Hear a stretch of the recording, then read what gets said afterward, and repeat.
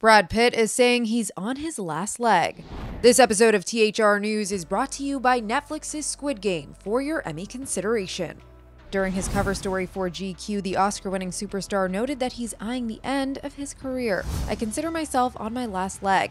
This last semester or trimester. What is this section going to be? And how do I want to design that?" Pitt next stars in the blockbuster Bullet Train, starring as an assassin on a train in Tokyo who's returned to the risky job after a case of burnout.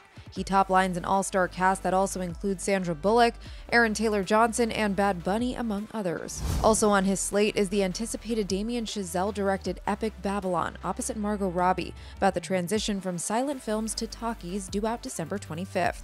Elsewhere, the GQ profile is filled with personal revelations.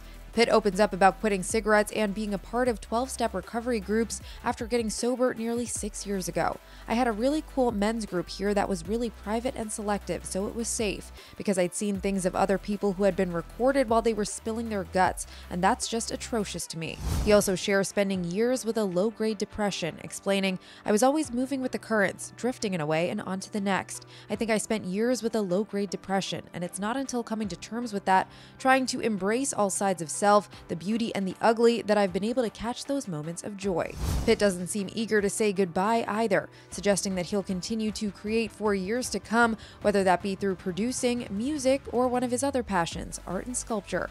"I'm one of those creatures that speaks through art. I just want to always make. If I'm not making, I'm dying in some way."